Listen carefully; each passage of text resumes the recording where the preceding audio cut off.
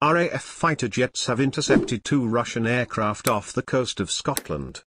The Eurofighter Typhoons were scrambled into action after the Tupolev Tu-142 planes entered the UK's control zone of international airspace, the Ministry of Defence said. An MOD spokesman said that monitoring the zone ensures the safe passage for all other aircraft, including civilian transatlantic airliners that are under UK civilian air traffic control. The Russian planes were identified as RAF maritime reconnaissance and anti-submarine warfare aircraft. It comes after the RAF confirmed on Friday that its Typhoons had joined large-scale military exercises over the North Sea with the US Air Force and the Royal Netherlands Air Force. On that occasion the Typhoons played the role of the enemy as part of Exercise Point Blank, which takes place every 3 months.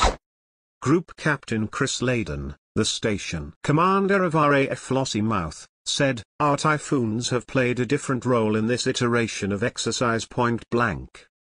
They acted as the aggressors against the 5th-generation F-35s from the RAF, US Marine Corps, and Royal Netherlands Air Force, simulating the tactics and threats of our adversaries whilst challenging their colleagues in a series of complex air-to-air battles that tested the skills of the pilots involved, and pushed these world-class aircraft to their limits."